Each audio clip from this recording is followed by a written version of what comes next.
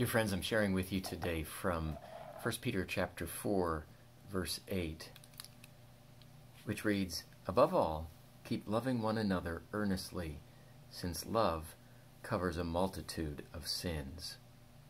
Perhaps you've heard this verse before. It's a verse for our consideration today, and it points out to us that today, as much as ever, is a day for us to earnestly love other people. This is not a verse in which God is saying that if we love people well, if we work really hard at it, that we'll get our sins forgiven. That would be a works righteousness way of looking at this verse. We know that Jesus, in his love for us, covers all of our sins, forgives us completely and fully. His love does indeed bring us forgiveness. But this is a passage in which God is calling us to love others earnestly, and that when we love other people, that means that we're willing to overlook the shortcomings of others, to bear with them, to forgive them when they fall short, and to demonstrate this in the way that we speak to them, in the way that we interact with them.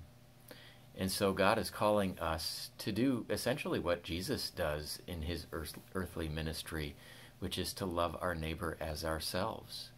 When we do that, we are loving others earnestly.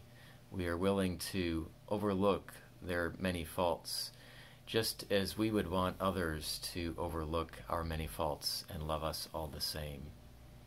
So I encourage you today to look for ways to do that practically, to be patient with each other. There's a lot of stress nowadays as we continue in this time of pandemic, as we continue through a time in our country and world where there is a lot of unrest, where racism seems to be resurging, and things are just difficult.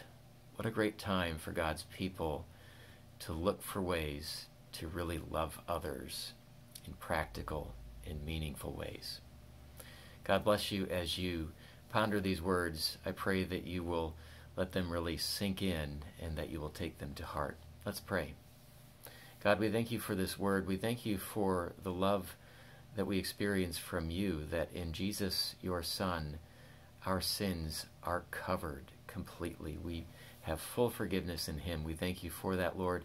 We pray that in response to that love that you have for us, that we would live lives in which we love others earnestly, in which we overlook the faults of others, and that by your grace we would have people around us who likewise overlook our faults.